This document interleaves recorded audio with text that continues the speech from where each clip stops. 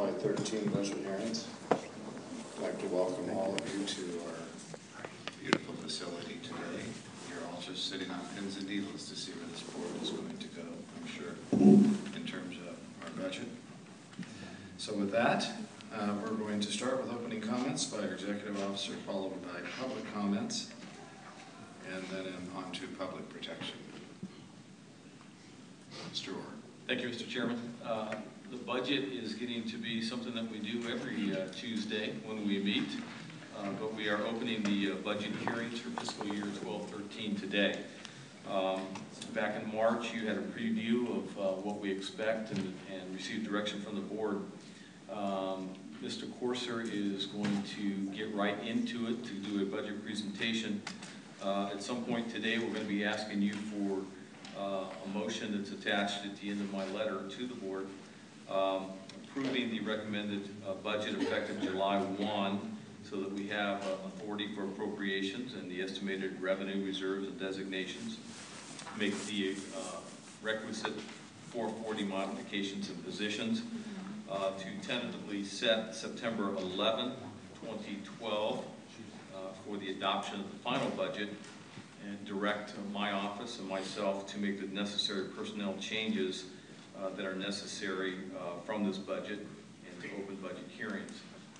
But with that, I would like to get into the meat of the matter with Mr. Corso.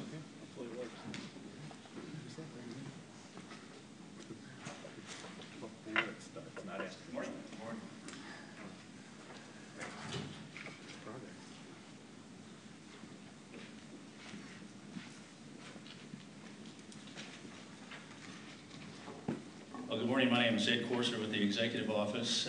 Last week you had a good warm-up session for the budget, talking about revenue situation and spending needs and so forth, and that continues on a day-to-day basis. This budget we're presenting today is our recommended budget to provide you with spending authority for July 1. And it is essentially an implementation of what occurred at the end of March when we had some budget hearings. We presented a written document that talked about cuts to departments.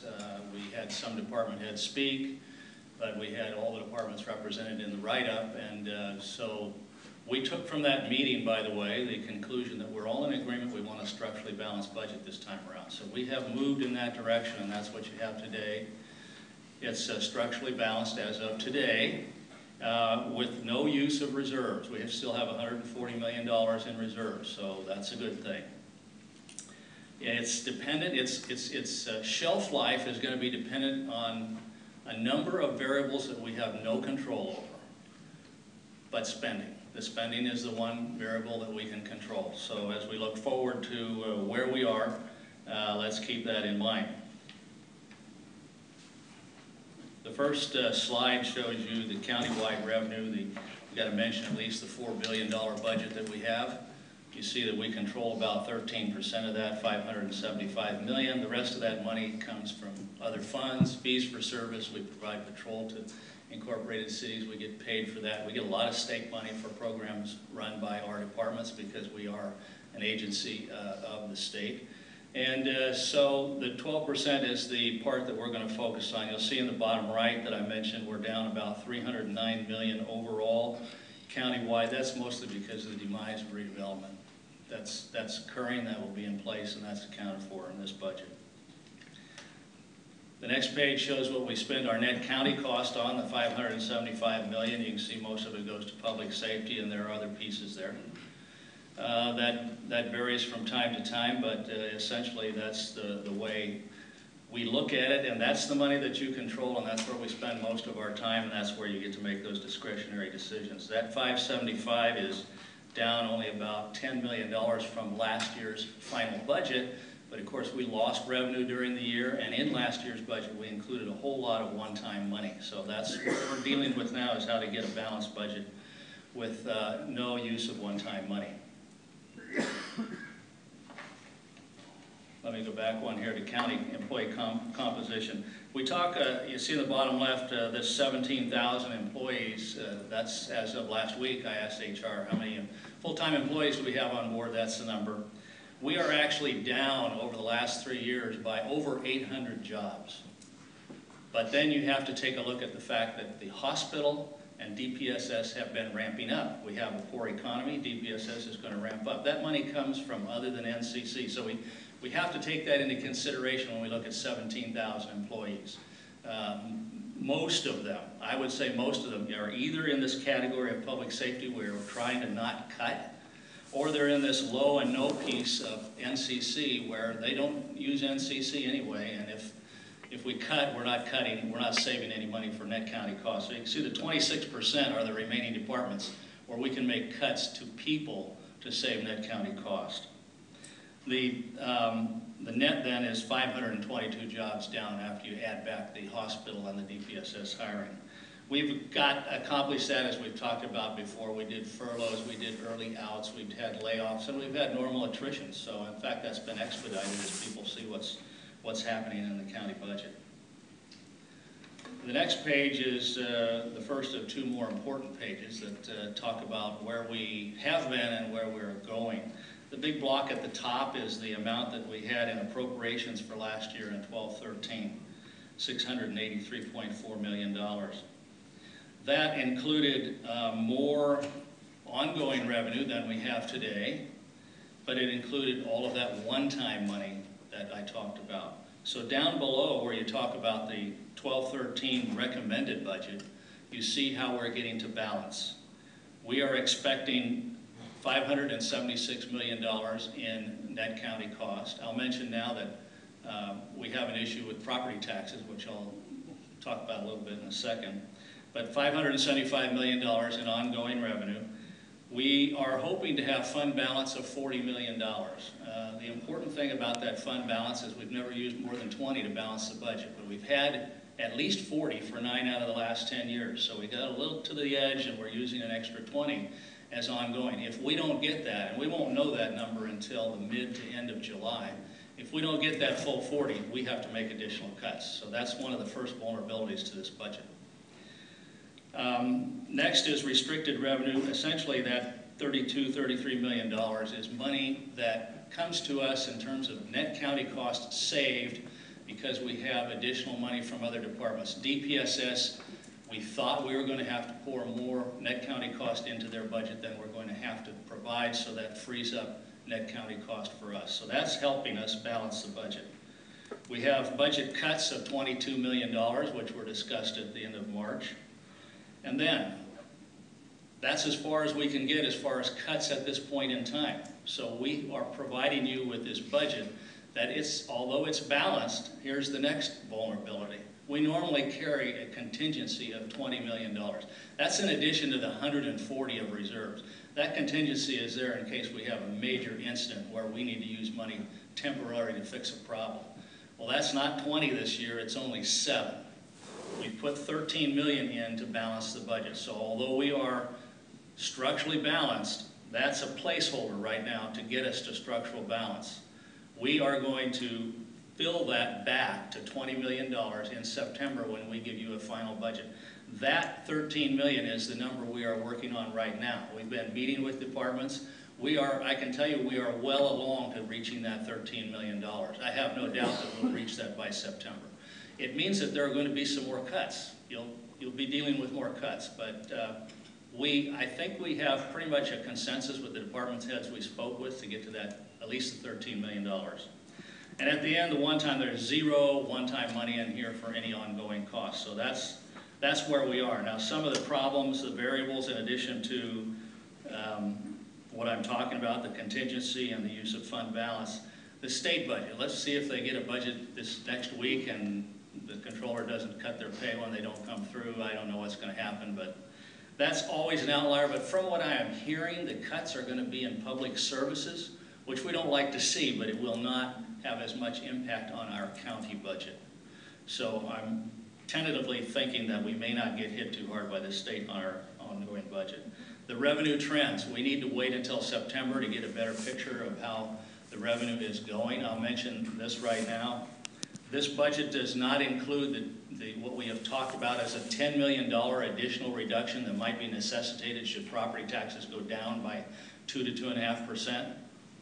That will happen probably sometime in July. The assessor has to report to us That's when we will add to the number of 13, and that'll take it up to 23. We heard from the assessor as early as this morning that it may not be that bad. It may not be nearly that bad. But we don't know, and I don't want to count it, right? And I want to wait until he says in July where we are officially, because he's still doing the details. But that's another issue. The public safety partners, I call them partners because they have taken cuts in this budget.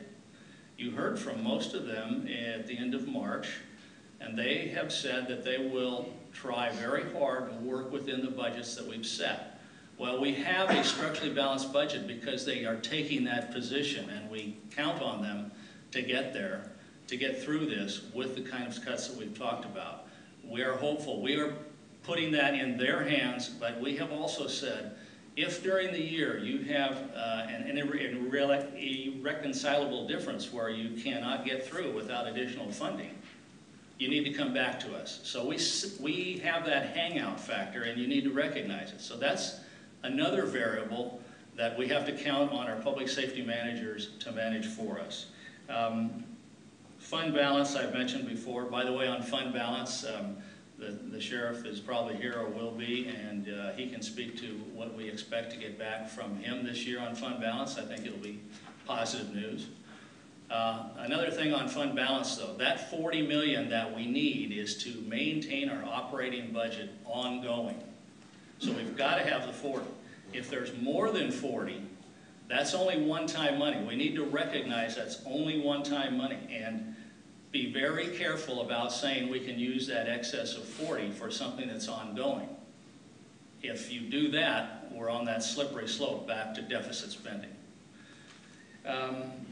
So the last thing is the variable we do control, which is the spending piece. So my recommendation is, if at all possible, that we hold off on any further spending until we know where we really are, which will be in September. In the meantime, we are working with the department managers, and we're going to meet with them this Wednesday to talk about ways and means of balancing the budget going forward, where they have plenty of input and we're asking for their creative thinking.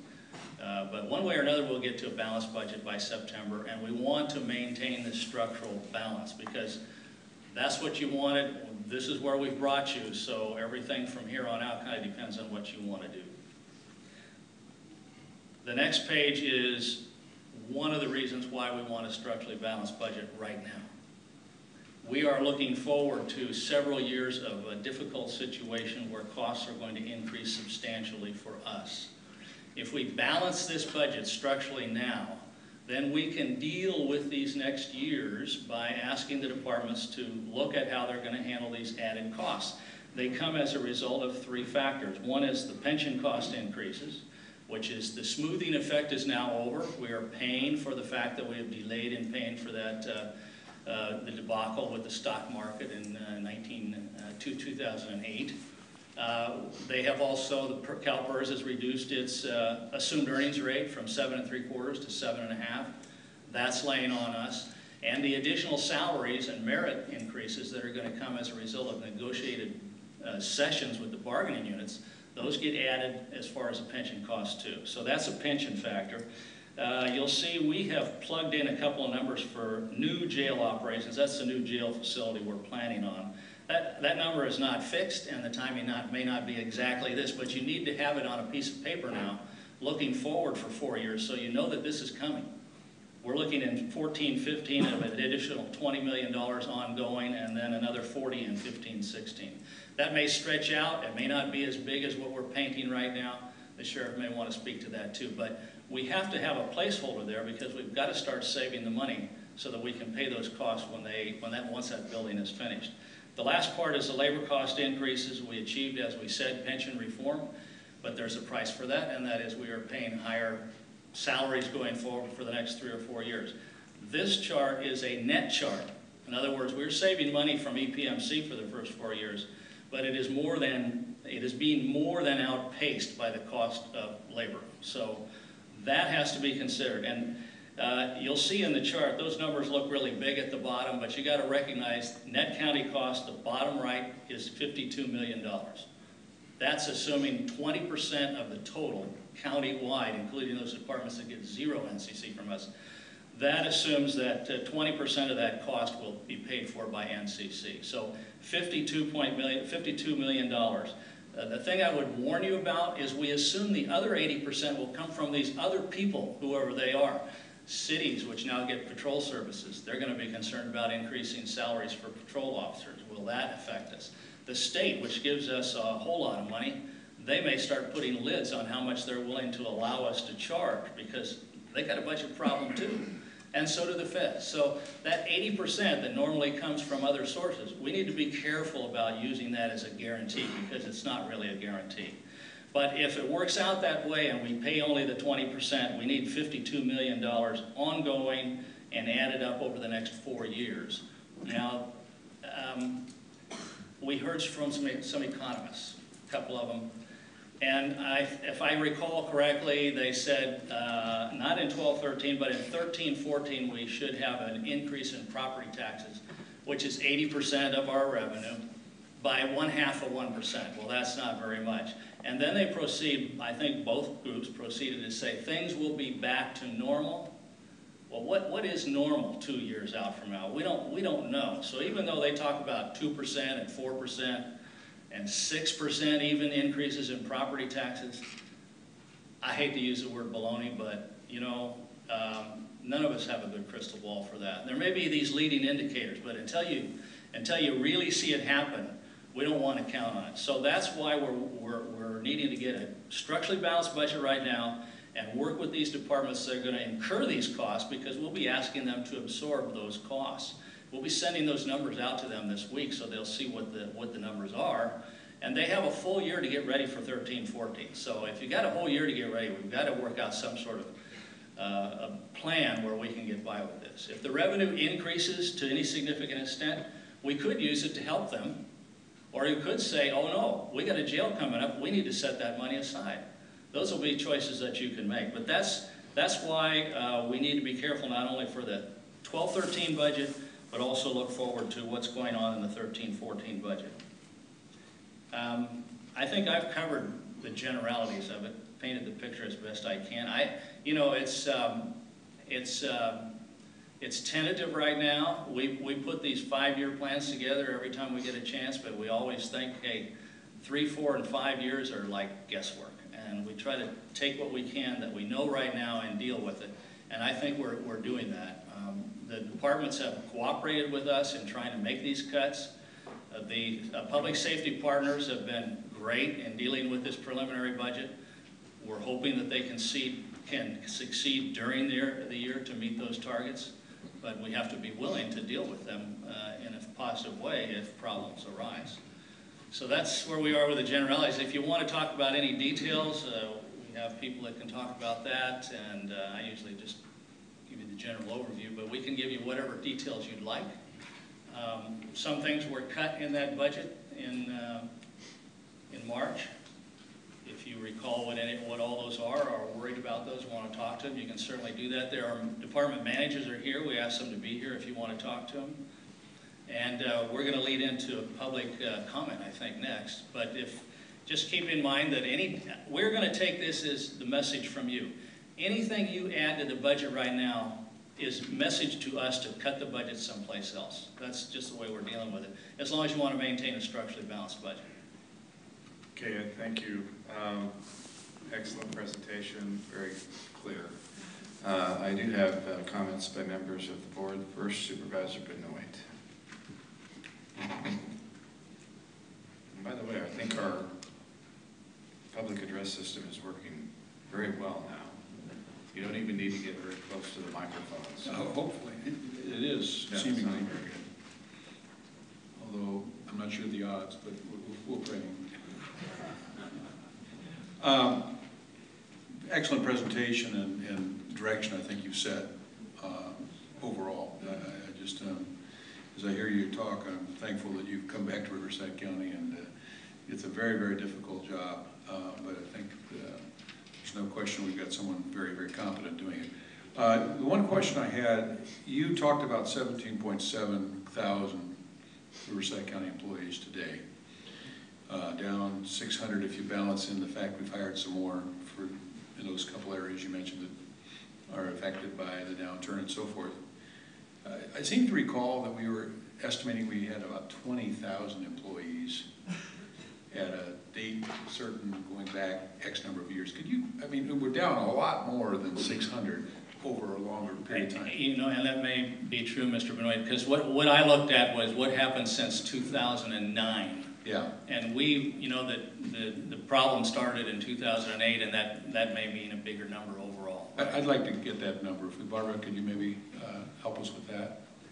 I think it's important to know, that the public know just how deep the cuts we've already taken have been. Right. Our full-time employees numbered 22,000 in 2007. 22,000. Right. And then the next 2 years we had the retirement incentives and natural attrition. We started cutting at that point. So for roughly now, there's over 4,000 fewer jobs if you go back as far as 2007. 4,000 fewer positions. The Positions. first cuts, a lot of the positions had been left open for Right. some time. So those weren't all people that walked out. Yeah, you got to differentiate between an authorized position and one that's filled. I'm only looking at a body that's drawing a salary. Right. Okay, thank you.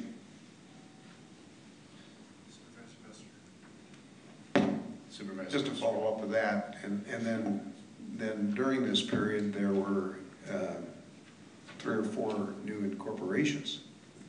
So we ought to have just a rough check of number of employees per major segments of our functions over the unincorporated, the remaining unincorporated population. Right, as soon as you start losing the population, the service level can be reduced, the staffing levels can be reduced. Is that what you're referring to? Exactly. Yes, and and we are doing that. Code enforcement, for instance. And there was a commensurate revenue reduction. Now, some of those employees they may have lost their jobs here, and the new employees hired over at the city side, but it's a mixed picture. It's hard to really get a good fix on what the service levels and number of employees per population is now compared to what it was. Yes. Okay, any further comments? See no comments then. Before we go into our public protection presentations, I would like to we do have public comment period on the agenda. We're a bit early, but I'm going to go ahead and call on Brett Holstrom. Brett.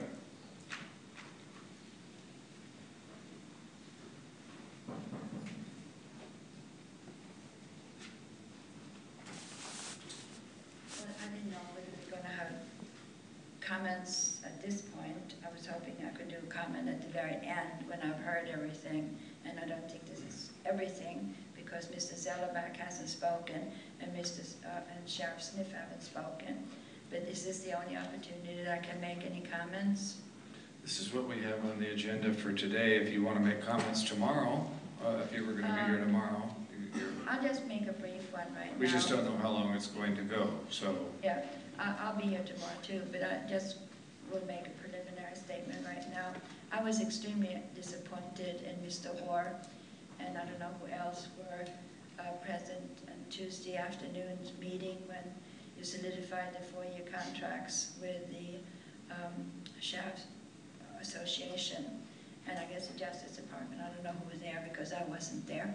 Because I thought we made it very clear, although you did not make it clear during the Board of Supervisor meeting, that you were going to hold the line, as Mr. Buster had suggested, and I had suggested, and other people had suggested, and not increase salaries because the cow was dead, as I said, and it's still dead, and it will remain dead. And if any of you try to resuscitate her, I will be extremely upset, okay? And I don't think she can take that. Now, getting back to reality again, there are many of us in the public that really take this seriously, as I hope you will, progressively so. You're not quite there, just one of you, it seems like. But we are looking very much at San Diego and San Jose progression of events, and we may have to go that way. Because if we, the public, and I don't represent all of them by any means, but they do call me. And I also called various representatives. We do not tolerate any more races of anyone. And we will not discriminate, whether they are high on the totem pole or low on the totem pole. No more races, no more increases in pensions, and no more raises in retirements. Bottom line. Now, I don't know how much the Mr. Zellerbach and Sheriff Sniff are going to cry in their beer now. I'm sure they will. They're top of the line. I think they are shaming their deputies by coming up here today. Of course, I don't know what they're going to say, but I can anticipate that they're going to shame their deputies by begging for more pay. We have about 10 seconds remaining. Yes. All right. The rest of it, I'll make my impressions and then give that tomorrow. Thank you. All right, So far, we're not pleased. Okay. Thank you. All right. Any others in the audience wishing to speak on public comment that have not submitted a request? All right, seeing none, then we're a bit early, but I see the sheriff is here, so we're going to go into public protection. Stan, did you wish to make some comments this morning? And Paul? Okay.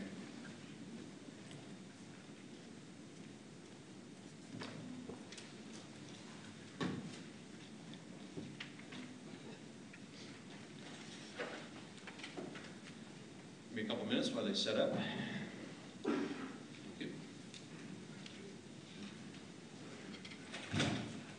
Saw you in the paper today in your shooting outfit. Was that? I was in the paper today? Is that the picture of you and your? I haven't seen that one, no. Is it a good Was that picture? meant to be timed to budget hearings? No.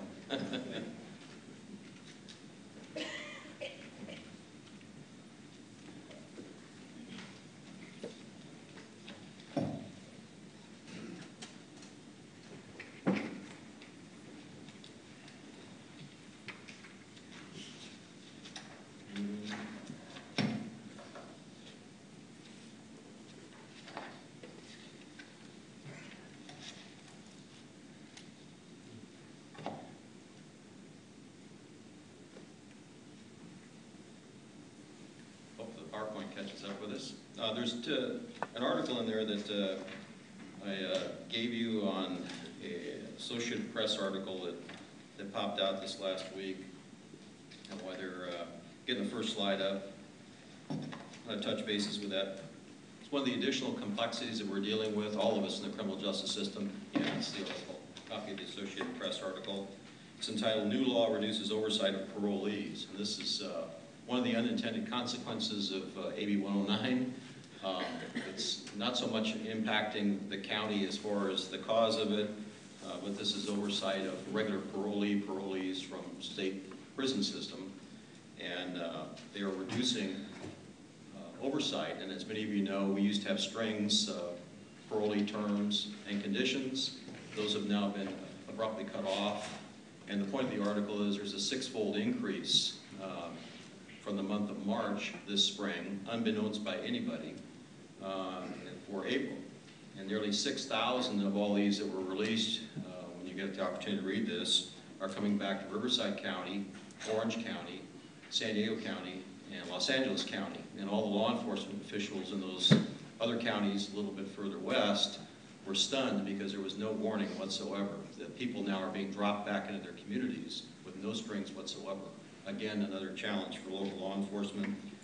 District Attorney's Office, increased issues, and you'll see a magical quote in there that I'll end with on this. And this is one of the, and again, a lot of the safety nets that are along those strings have to deal with counseling and housing and so on as far as reentry into our communities. Still handled by state parole. And on the last page, you'll see that one of the quotes from one of the parolees, and I quote from his comments there. I was scared, said Danny Romero, who is enrolled in a residential rehabilitation center near USC and has been to jail 6 times, the last time for commercial burglary. And he quotes, I didn't have any money. and I thought maybe I should just go rob a store like I've done before. And that kind of thumbnail is a pretty good article the press picked up on.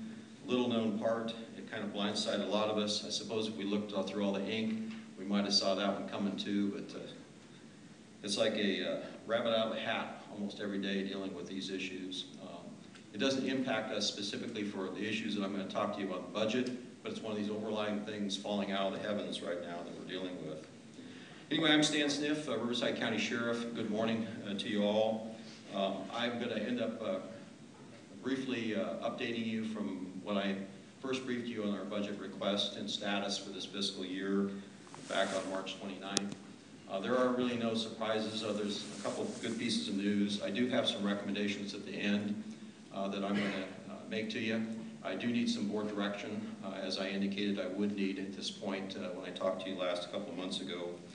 We've appreciated the cooperation and hand-in-hand work ethic that we've had on dealing with, wrestling with not only your monumental budget issues, but ours as well, the criminal justice system, and specifically the Sheriff's Office. A lot of great help we've had from Ed Corser and Jay and his predecessor, Larry Parrish, as far as working through some of the complexity. And again, not always in agreement, but I really appreciate the professional cooperation that we've had. And as you know, my budget this year is, like it has in previous years, is contracting in some arenas, and we'll talk about that, and expanding in others, most notably jails, which will probably be a long-term expansion. And much of that, as you well know from me talking to you a number of times, is net county cost areas. It has little to do with how much ends up being an incorporated area. The jail system supports everybody, incorporated cities and unincorporated areas as well. The other thing you're going to see in here is the senior leadership based on the board guidance that I got last summer. And if you remember, we had a tenuous budget agreement, and thankfully you let me operate a little bit into the red this year with a promise that I would take down the force in the unincorporated area. And from top to bottom, with a great deal of micromanagement from the executive level, we in fact did that. And that's no small feat with an agency as complex and as many moving parts as the Sheriff's Department is. If you go to the agenda page, these are the things I'm going to touch upon. I'm not going to dwell on a lot of the same things that I talked to you about on crime stats and so on. I think you got that pretty full up in March. But like by exception, as I indicated, I'd like to end up updating you on a couple of things. The key areas I'm going to talk about at the end are patrol staffing levels and my recommendation of what we do, and I'm talking specifically about the unincorporated area. The jail expansion philosophy and strategy that I've been in discussions with county staff on and our own department is already ramped up and moving in that direction as well. Still a lot of unknowns out there, but I'd like to frame part of it, at least from the Office of Sheriff. The 911 cellular issue that I brought to and discussed a little bit at length back in March, I still need direction on that one. I think the board understood that full well, that was a major issue right now with the Highway Patrol, unfortunately, having to pick up the brunt of a lot of our workload, and it does blind us a little bit, so I will talk to that a little bit. Also going to address the impact of some of the MOUs that we project that we'll have on the contract city rates, because as you know, most of that is our labor costs, and as Ed indicated earlier, Ed Corser indicated earlier, there are issues as far as when those costs get passed on or where they end up going. And then of course I'm going to touch very briefly on the recruiting issues that I mentioned to you a couple months ago. Next slide. This is a quick summary of our budget status for this year. As you know, we adopted with the promise of taking the force down by attrition. We adopted a budget that was just short of $6 million in the red. There were some doubting Thomases as far as whether we could end up pulling that off. I was very comfortable with taking that degree of risk, and our projections on that have been right spot on, and our force levels are dropping. By the end of summer, they will hit rock bottom at 0.75, and I'll come back to that issue.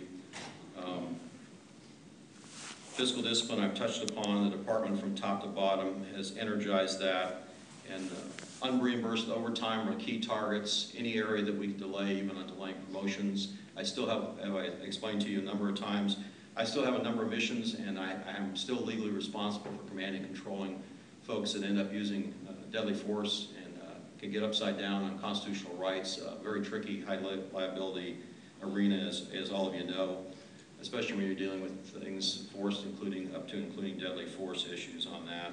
But in spite of all that, and we were also blessed by not having a lot of emergencies. As you know, I have a responsibility to deal with that and take care of the public wherever that occurs, working with our criminal justice partners, but we've had a good year.